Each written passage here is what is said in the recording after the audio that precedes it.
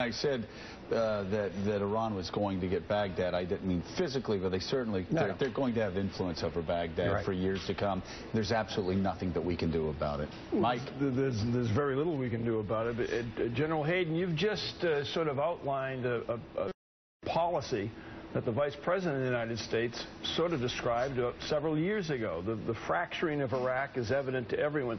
So you were talking about the only way we could maybe help the situation today, present day, is to implement more resources in a different, perhaps stronger way. So my question to you, sir, is Ramadi has fallen, Fallujah has fallen, Mosul has fallen. It's Memorial Day weekend. Section 60 will be crowded with the families of those already lost in Iraq. Nearly 50 years ago, the Secretary of State, the present Secretary of State, John Kerry, said of the Senate Foreign Relations Committee with regard to Vietnam, how do you ask the last person to die for a mistake?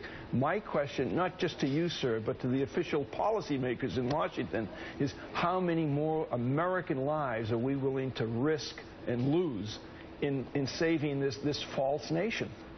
Right. Mike, I understand totally, and I don't think it's about saving Iraq. I think it's about the reality of a radical Islamist state the size of Belgium, not in the middle of nowhere, but straddling the ancient trade routes of the Middle East, and what that means for America's present and future, not doubling down on a bet in the past. Amen.